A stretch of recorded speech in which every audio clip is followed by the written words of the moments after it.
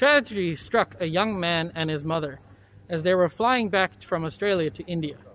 During the Air China flight, the mother had a heart attack and passed away.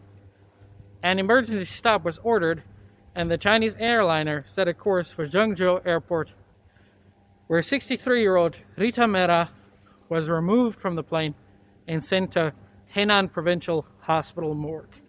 This happened just days after the Chinese government introduced the strict lockdowns to contain the threat of the COVID-19 virus, which only made the situation for her family even worse. For almost a month, her son had been trying to get his mother repatriated to India, and the fight is still ongoing. This has brought up very important questions. What happens to a foreigner when they die in China? So you think you know China? Or at least what other people have told you about it. And that's fine. But let us tell you what China is. To us. Or even better. Let us show you. Ni hao, this is Jack from the China Crew channel, coming to you from Xi'an, China. Reading Rita Mera's story had touched on a personal note for me, as just 5 years ago, I too lost a loved one in a foreign country. My father passed away while on a trip from South Africa to Mozambique, two neighboring countries. It took my mother months and hundreds of sleepless nights to be able to get my father repatriated back to South Africa. I was in Thailand at the time and had flown home to have an empty casket funeral while my father was still in Mozambique. South Africa's crippling bureaucracy aside, repatriation is no easy task in of itself. There are procedures to follow, certificates and permits to acquire. Financial institutions, such as banks and insurance companies, will throw up roadblocks. And then the very expensive transportation costs to consider. This is something all expats must consider when leaving their own countries to seek opportunities outside. Accidents can happen anytime, anywhere, and there are strict guidelines and laws to consider for each country, many of which do not coincide with your own country's regulations. Whether you're traveling yourself or a loved one is, this is the responsible thing to learn and be aware of. So what happens if you die in China? As I am South African, I went straight to my embassy's website. When looking up the procedures on their website, I was met with a small article which I have summarized as thus. The department, in collaboration with its representatives abroad, provide logistical assistance and advice to the next of kin in the event of the death of a South African citizen abroad. It goes on to conclude services such as assistance with obtaining permits for the transport of human remains, forwarding contact information for undertakers to the next of kin, assistance with obtaining quotes for transportation of remains, cremations, local burials, if requested by the families. They offer to provide information on local conditions and laws. And it then reminds you that the South African government does not render any financial assistance pertaining to the death of a South African citizen abroad. So this means that all the costs of dealing with your remains is on your family and the relevant insurance companies, if you're insured.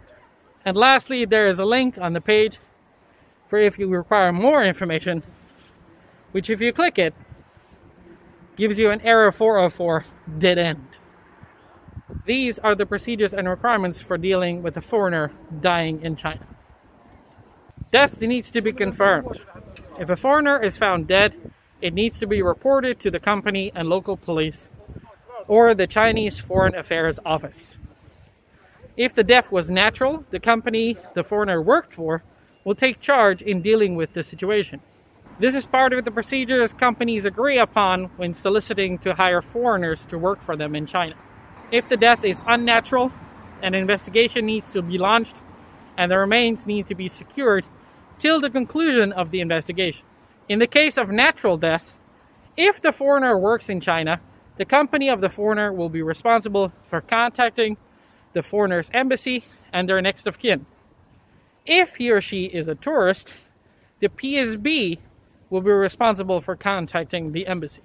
In the event of an unnatural death, the body needs to be secured in a morgue for the remainder of the investigation by the PSB and local police, and then notify the embassy.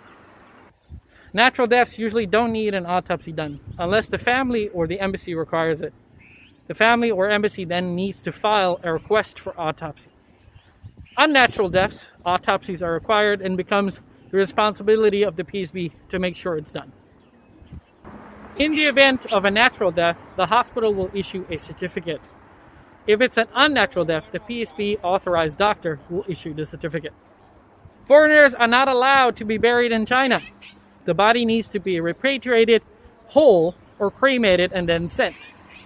China allows friends or companies to hold a simple ceremony or small religious ceremonies at funeral parlors. Foreigners' ashes are not allowed to be cast in public memorial areas in China.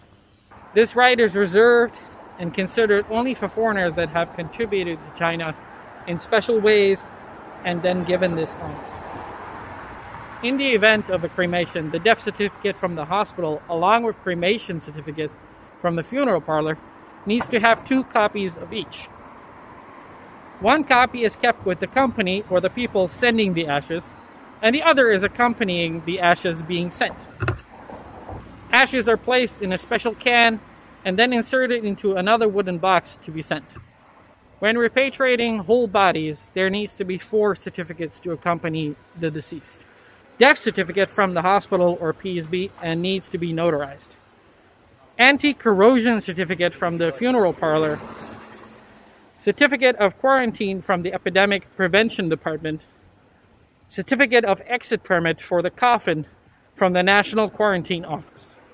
If you have all 4 of these certificates present, the Customs Office may allow the repatriation of the remains. The family members or the embassy and the Chinese government representatives need to be present when going through the personal effects of the deceased. If the family or embassy cannot be there, a notoriety officer can stand in their stead to sign off that everything is accounted for. A list of all belongings is made and everyone present must sign off on that list. If the belongings need to be moved or exported, a special turnover book needs to be applied for. The time, location, people present, numbers, quantities of items needs to be noted in the special book. After everyone has signed, the book needs to be notarized as well. If there is a last will or testament, the authorities will take a photocopy of it and give the original to the family or the embassy. If the foreigner was working in China, their company will write up a report containing all the information from the parts 1 to 7 in it. If the foreigner wasn't working in China, the PSB will write up a conclusion report. The report goes to the Department of Foreign Affairs office. When looking at all this, it makes perfect sense that dealing with foreigners who pass away can be a long and arduous procedure. Never mind the absolute heartache families and friends have to deal with on top of it. When traveling, keep this in mind and remember to stay safe. Purchasing travel insurance could help deal with a lot of the costs that these procedures and take some of the weight of responsibility off of your family. Please, if you have any questions, please feel free to post it in the comments below. I'll try to answer you as best I can. Please don't forget to subscribe. Thanks for watching, and I'll see you in the next one. 谢谢。